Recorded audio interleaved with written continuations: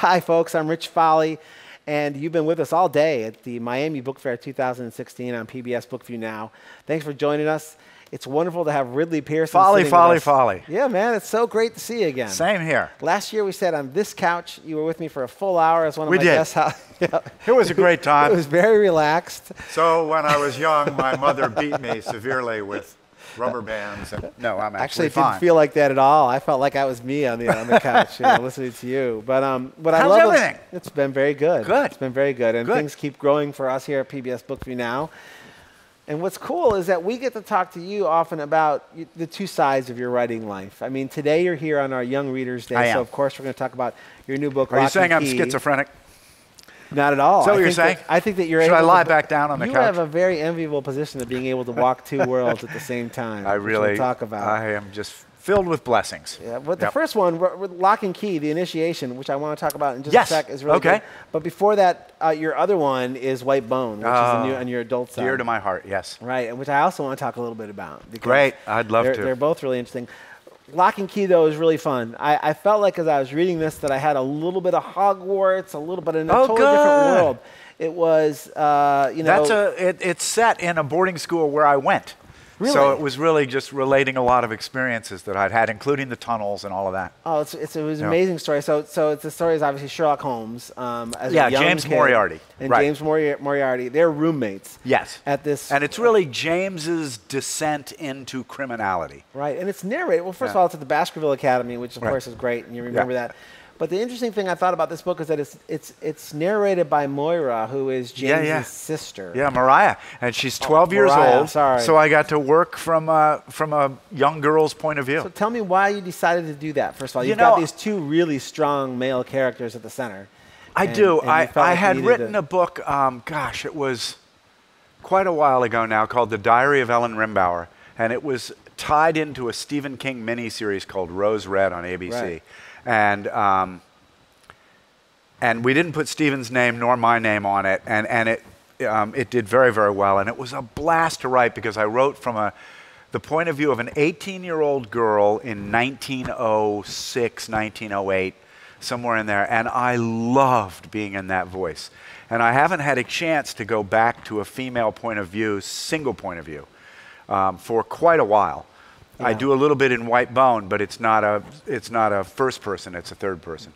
And I wanted to try it again because I thought if I was going to write a book about Moriarty, that I wanted to pay an homage to Conan Doyle by having it told, as all the Sherlocks are, from a third point of view, a Watson point of view. Right. And so I had to look around for my Watson. Right. And I thought about a best friend and this and that, and I thought, but then you really have to explain how could she know this, because there are going to be scenes where she's not in there, and or the best friend was not in there. And I finally thought, well, if it's his sister, then not only are we in a female point of view, younger sister, I'm the youngest child, believe it or not, and watching their brother sort of self-destruct, but I would gain all sorts of abilities that I wouldn't otherwise have because she can get to his journals and say, I'm really writing all this third person stuff from having read his journals. Right. So it was sort of a tool that allowed me to tell the story more easily, I think. And amazing. I had a blast doing it. Well, and these two characters get on each other's nerves from the get-go. Well, they're brother and sister. Yeah, and also Sherlock and Moriarty. Yeah. They drive each other nuts from the beginning. Well, I wanted that conflict to be right from the beginning. It was right there, and it's like you're on the first top day of they them. meet. Yeah. And you see, but even though this is before Moriarty has taken a turn for the dark side, yet there's just something really quite not right. Yeah, exactly. Yeah. And that was what, it was really HarperCollins who came to me and said, would you be interested in doing this? And I said I would if it was solely Moriarty and his story. So for once, I mean, I've written 52 books and they're always a hero arc. 52 books. And in this one, I've just finished the second book now, I'm starting the third, and I'm able to tell the opposite arc. A boy who starts pretty normal in a pretty unusual family. His family is very wealthy. But over the 3-book period, we're going to see how it was that he went from pretty normal to a little darker to the greatest criminal mind in the world that the world's ever seen. I mean, it's sort of like that's so it's a Darth Vader story. It is like, kind of, this sort of transformation of what. Yeah, without the futuristic stuff, it is sort of normal. I mean, that's the thing when the sister's describing James Moriarty, she's like, he was a kid. He was like sort of, he was my brother. He was a little bit of he pushed me around every once in a while, but he was just my brother. Well, we're all a product of our choices. And I think one of the fun things about going out to the schools, which I'm done with now, but I went out for about 3 weeks, was I was able to sort of, talk to these groups of 300 and 400 kids and say, it's all about the choices you make.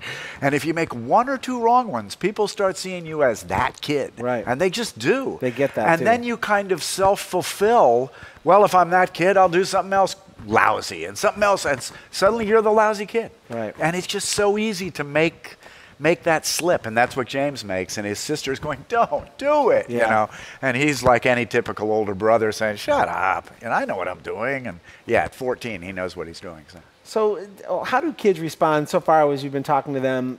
How do they respond to the whole story of Sherlock Holmes? I mean, the Sherlock series on PBS helps. And that's really what this is. This is how did Benedict Cumberbatch become in the current series Benedict Cumberbatch? Right. Because it does take place in the present instead of the past. That was a bit of a fight with my publisher. I really wanted to set it in the past. And they kept saying, no, present. And I said, but and they said, no, present. And I think it works. I mean, it was a difficult sort of artifice to throw in there, but. Yeah, and you said you've been enjoying it. You're in the third I book now. love writing it. I mean, I love that point of view. You have a history of this. I have 2 daughters, so, being a 12-year-old girl, I have watched how the world tortures 12-year-old girls, 13-year-old girls, mine are 18 and 19 now. And in a way, this is for them, because we shouldn't, for one thing, that socially in schools, do you have kids? Oh, yeah, 4. Yeah. Are any of them into that age yet? 20, 18, 16, yeah, so 14. You've seen it all, too. I shouldn't have just admitted that. You know how when they're in that middle school, almost high school thing, the girls are way worse than the boys. I mean, socially. They are such backbiters, and they lie to each other. Your best friend will lie to you, and it just crushes you when they do. It can be very tough. Yeah, it's really tough. So I just wanted to, sort of give. I made Mariah, her own person. She kind of weeds her way through all that junk. Yeah. And, I wanted to show that somebody can survive all this. Do your daughters comment on do they give you any advice or guidance on these characters? They don't even read the books. No, occasionally they read a book. My Story, our second daughter, I think has read about 1 of the books I've read, but she helps me in the office, so she knows what I'm up to. And Paige is off at college and doesn't have time to. Yeah, so, I understand that.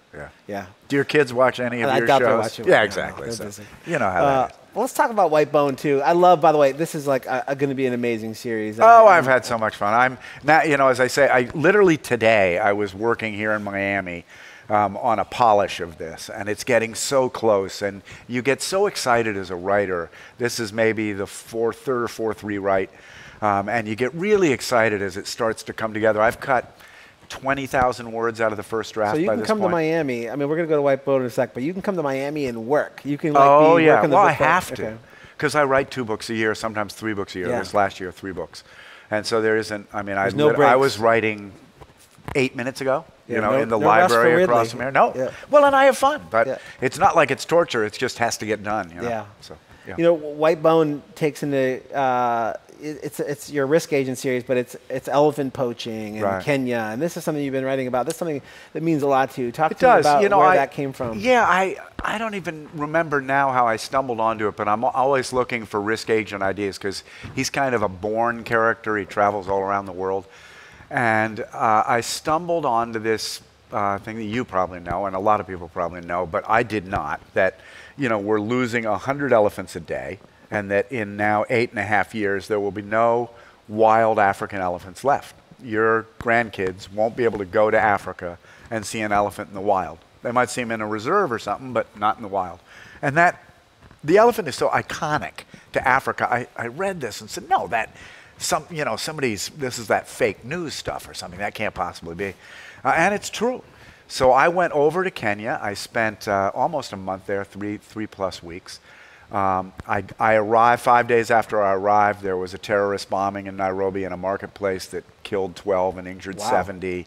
And so they shut down some of the things I could do, but not a lot. And I interviewed, I think, 25 people over those 3 weeks all over the country, went to reserve after reserve, went to a half dozen or more NGOs, the charities that are not government funded, that are trying to solve this problem and save the elephant, essentially. And the more you spend time with elephants in the wild, and the more you talk to the people trying to help the elephants in the wild, it totally gets into your soul. I mean, it practically makes me, cry sitting here, but because it's just a freaking tragedy. Yeah. And so White Bone is hopefully a very fast, suspenseful book, but it throws one of the characters into the African bush trying to survive, which fascinated me once I got over there. And the other character trying to catch up to whatever she's done to end up there and find her.